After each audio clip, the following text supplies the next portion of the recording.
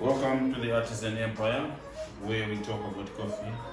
Welcome to this week's episode of Question and Answer.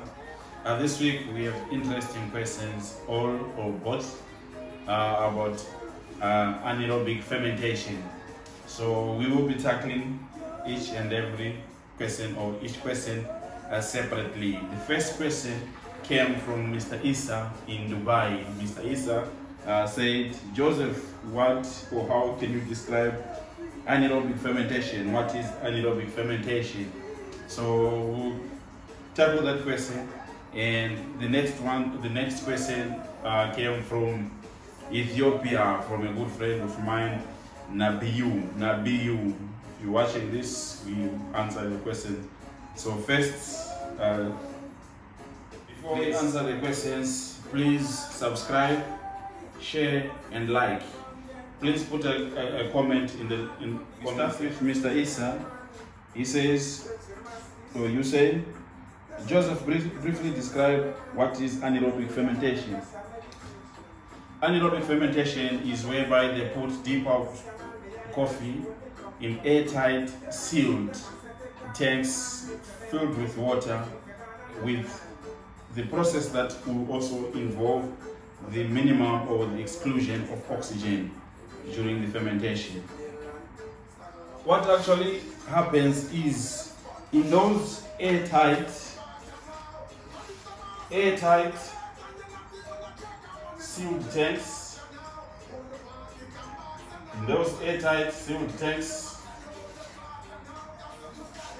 filled with water, and the depulped coffees all around inside the tanks, what happens is carbon dioxide is infused or pumped from the bottom of the tank, and this will force oxygen to be released from a valve that is actually on top of these tanks. So carbon dioxide is actually infused from the bottom of the tanks to push oxygen out, right? This is because carbon dioxide is actually dense or heavier than oxygen. So the inclusion or the pumping of carbon dioxide inside the tank will push the oxygen to be released through a valve. The valve is only an outlet valve. It's only an outlet valve. It allows only the oxygen to be released out of the tanks. So there you go, Mr. Issa, that is your answer. Please stay humble and enjoy the coffee. Because of the metabolization of the sugars and other compounds by the microorganism and bacteria, they leave behind products like ethanol and other different acids. These are converted or absorbed by the cellular structure of the seeds or the green beans. Those green beans that when they come to us as roast masters, we play around to give and highlight all the flavor notes of the coffee. This is the aroma, the citrusy, the flavors that you get from each and every coffee. There you go, Mr. Issa. I hope you are answered. Please stay humble and enjoy good coffee. The second question comes from Nibeyu, who is in Ethiopia. He's a Kappa. He says, Joseph, have you tried some of the experimental coffees like the anaerobic Ethiopian coffees? Actually, yes, Nibeyu, I have tried. I have been cupping this weekend. I have some coffees that I was given in samples, so I cup tested them during the weekend. So today on this show, I want to brew one and I share the notes that we got during cupping and now. So I will be making a V60 pour over method of this Ethiopian Sidamo Helum varietal. So I will be sharing all the information and I will be crafting it on here. Here we go. I have with me my anaerobic Ethiopia Sidamo Elim varietal to grow with you and share with you guys today. I have with me my Acacia scale set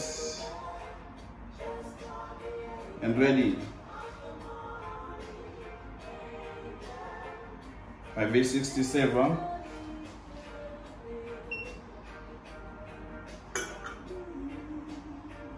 my V60 funnel, my V60 paper as well. Prepare it.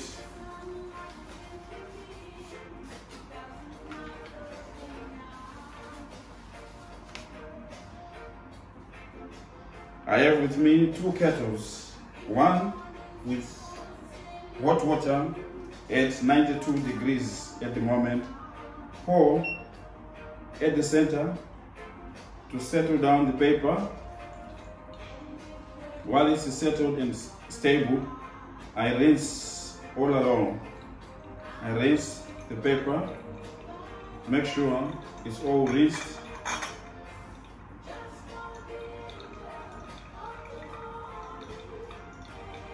So that was my hot water at 92 degrees. So I have rinsed my paper filter to remove the papery flavor and warm my vessel.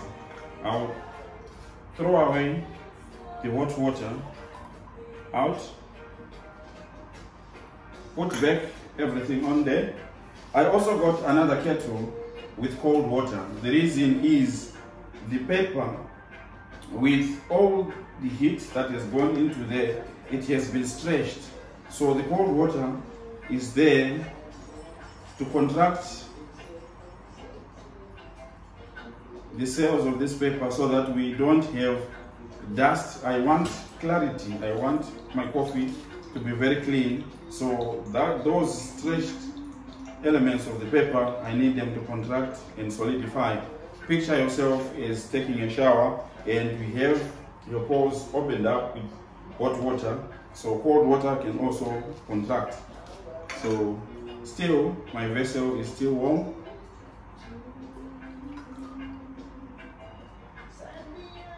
Set. Ground and fresh Sidamo Helum varietal.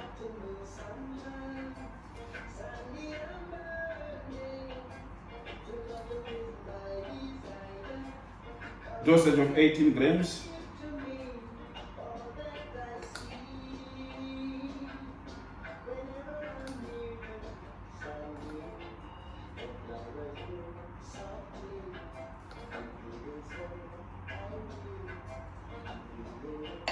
My dosage of 18 grams.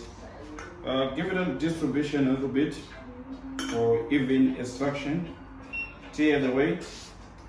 My water now is at 90, which is still fine. Brewing temperature between 85 to 92 degrees. So this coffee was roasted 1 week ago, so 90 is still okay.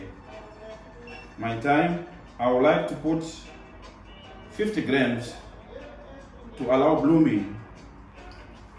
50 grams of water for 30 seconds to allow blooming, the loss of carbon dioxide, right?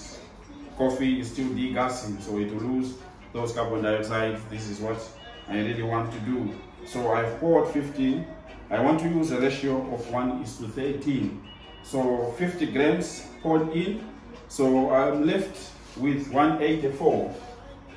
I'm left with 184 grams in total because I want to pour 234 in total. So I'll have the second pour. I'll pour only 92 grams.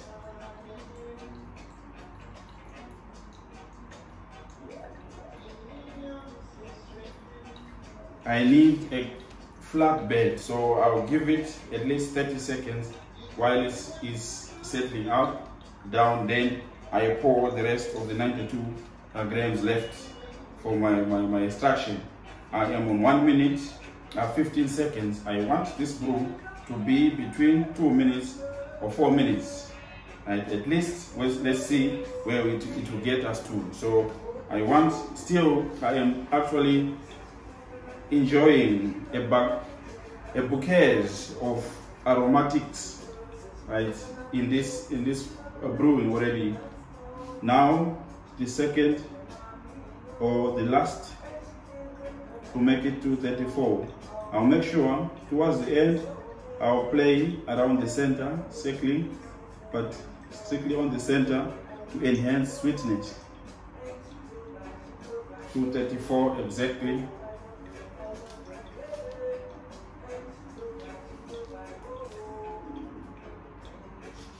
What I'm going to do, I'm going to use a cupping bowl to test this coffee together with a cupping spoon.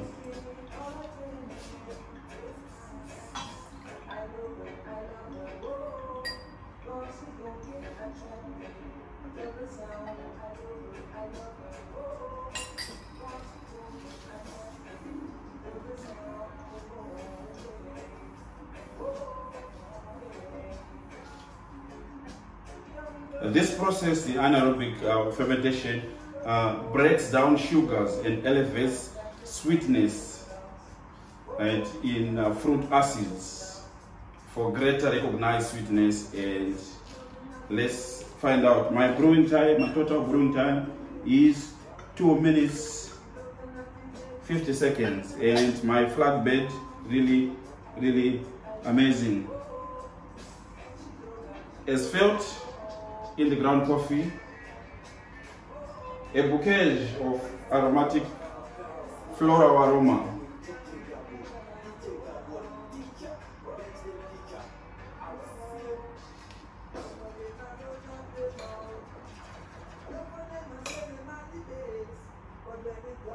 So I'm going to use a cupping spoon to enjoy and cup this coffee and taste. We did a proper full cupping set in the weekend, so I just wanted to share with you what I found, and I want to note how it will be in this.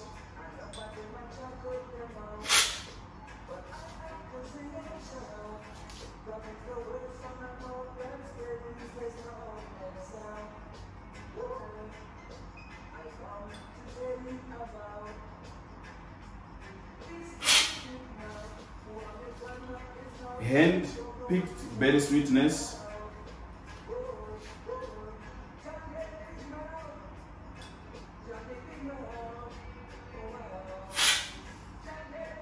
wild honey,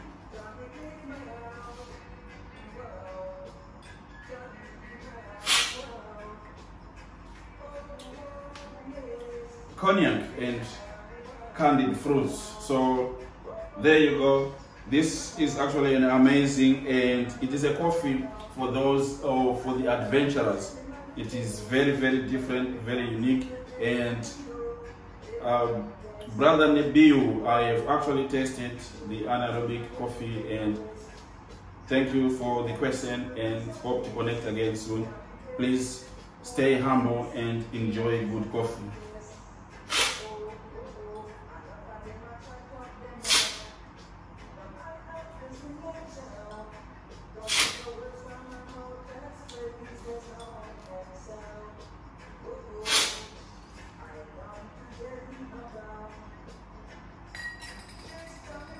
Thank you for watching. Thank you for watching. Hope to see you again next week on another program of question and answer. Please let the questions come in through our applications, WhatsApp, Facebook, inbox, Instagram, all my accounts. Please share and ask questions so that we discuss and we talk about coffee. Blessed.